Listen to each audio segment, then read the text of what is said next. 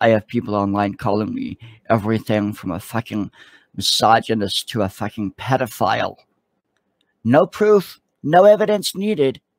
No evidence, but we're gonna pretend it's all true. It's funny.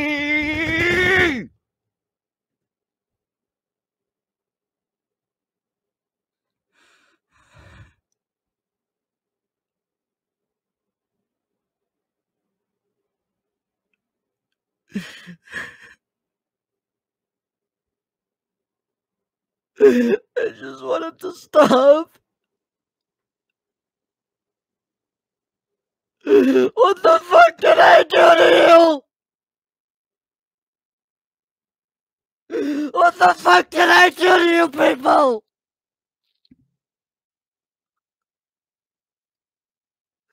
What the fuck did I do to you people? What did I do to become the criminal? And the weak.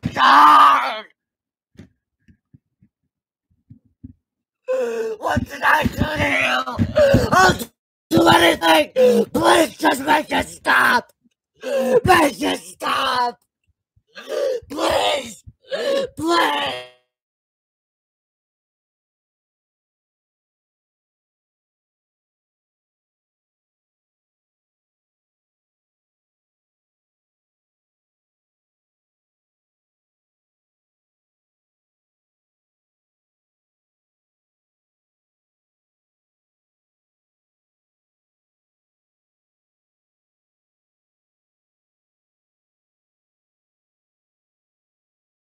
If you were asked to describe a friend's personality, you might describe them as generally being a creative type, or easygoing, but nervous in groups.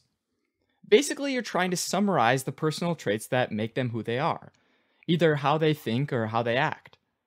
Sometimes these thought patterns or behaviors, which make up a person's personality, can actually be harmful in the sense that they interfere with their day-to-day functioning in their personal life, at work, or in social settings. If this were the case, we would say that the individual has a personality disorder. The DSM-5, or the Diagnostic and Statistical Manual for Mental Disorders, the 5th edition, lists 10 personality disorders that are split into 3 different clusters, referred to as clusters A, B, and C. Cluster B includes antisocial personality disorder, borderline personality disorder, histrionic personality disorder, and narcissistic personality disorder.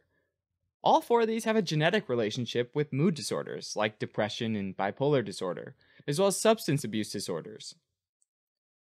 Okay, so antisocial personality disorder. This sounds like they don't get along well with others, but in fact it's the opposite. They can be really charming and often use that to manipulate others for their personal gain. These individuals disregard moral values and societal norms, have little empathy and poor impulse control. And this combination makes them willing to hurt others if it helps them, making them prone to aggressive and unlawful behavior, at times earning the label sociopath or psychopath. In fact, individuals with this disorder tend to be overrepresented in prison populations and have higher rates of substance abuse. These individuals typically fail to show remorse or guilt and rarely accept responsibility for any of the harm that they cause others. This disorder is also unique in that individuals must be over 18 years old and have a history of conduct disorder in order to meet the diagnosis.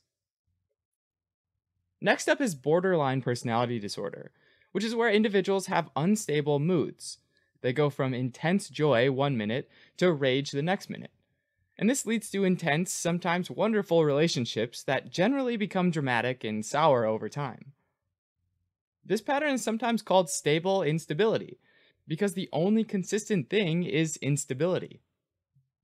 These people often use a defense mechanism called splitting, where people and important things, like a job, are seen as either completely good or completely bad. In addition, people with borderline personality disorder are often terrified of abandonment, and might even do extreme things like threaten suicide to keep someone from leaving them. Next, there's histrionic personality disorder, where the key feature is attention-seeking and excessive emotionality, which sometimes leads them to manipulate a situation to draw more attention to themselves. For example, they might act inappropriately flirtatious or tell overly dramatized stories to remain the center of attention. These behaviors result in superficial relationships with lots of acquaintances, but few, if any, deep connections with good friends, because people tend to view them as shallow, flighty, and egocentric. Alright, so the last one in this group is narcissistic personality disorder, which is characterized by individuals who have a grandiose self-image where they think they're more attractive, more intelligent, and more talented than they are.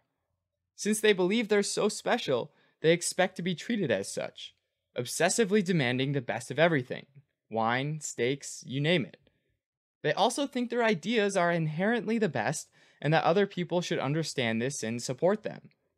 But behind this mask of ultra confidence lies a fragile self-esteem that's vulnerable to the slightest criticism, with them lashing out if they feel slighted. These people typically come across to others as being pretentious, self-centered, and entitled. And this is made worse by the fact that they lack empathy and are often oblivious to others' feelings. These people are often exploitative of those around them, and will only get involved in situations that advance their personal agenda. Now, there's a considerable overlap between personality disorders. For example, people with borderline personality disorders might also meet the diagnostic criteria for antisocial personality disorder, as well as schizotypal personality disorder and avoidant personality disorder, which are parts of Cluster A and Cluster C, respectively. In general, traditional psychoanalytic therapies are ineffective for Cluster B personality disorders, since people with this disorder often can't handle the strong, negative emotions that come with challenges to one's self-evaluation. Some specific treatments can work well, though. For example, dialectical behavioral therapy, which targets specific thoughts and behaviors, can be pretty helpful for individuals with borderline personality disorder. Alright, as a quick recap, Cluster B personality disorders is split into antisocial personality disorder, borderline personality disorder, histrionic personality disorder, and narcissistic personality disorder.